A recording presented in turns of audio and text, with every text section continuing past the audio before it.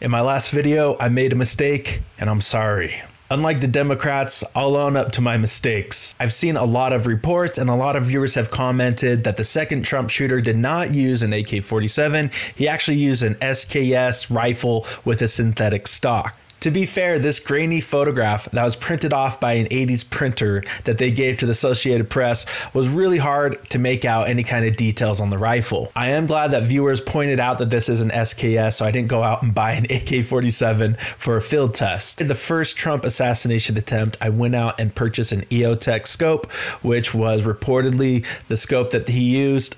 Fun fact, this scope costs more than the gun. Please subscribe so I can feed my family.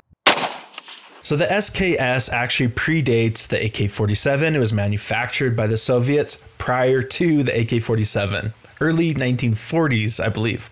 It is still a semi-automatic rifle and it still uses the same ammunition in most part as the AK-47.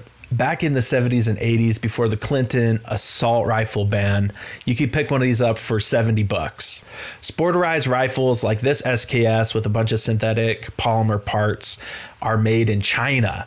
But this rifle can still accept a 30-round magazine, making it a high-capacity mid-range rifle, which is more accurate than the AK-47.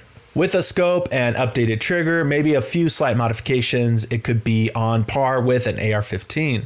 Last video, I called these bullets. God forbid I don't call them rounds or cartridges. I try to use layman's terms for any non-gun expert that happens to be watching the channel. I also use the term assault rifle. I know the left has a war on high-capacity mid-range rifles, and they've dubbed them assault rifles. From now on, I'll call them boom boom murder kill sticks.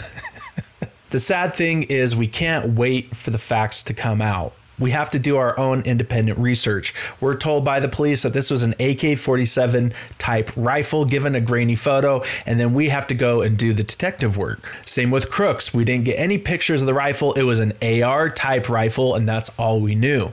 But when they delay the release of details, it creates conspiracy theories. With the first assassination attempt, it took them so long to give us anything about it that theories flew everywhere, from a second shooter in the water tower to an inside job. Rumors, speculations, theories were flying all around. So I am truly sorry if I was a source of any kind of misinformation. That is not my intent on this channel whatsoever. Having said that, I would love to test out an SKS. I think I fired one years ago. My dad might have owned one.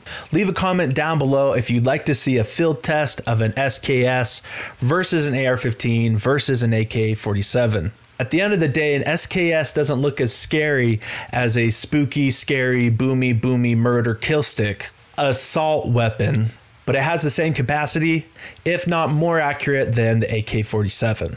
Please consider liking and subscribing, and let me know if you want a field test. I'm CV, and I'll see you in the next video.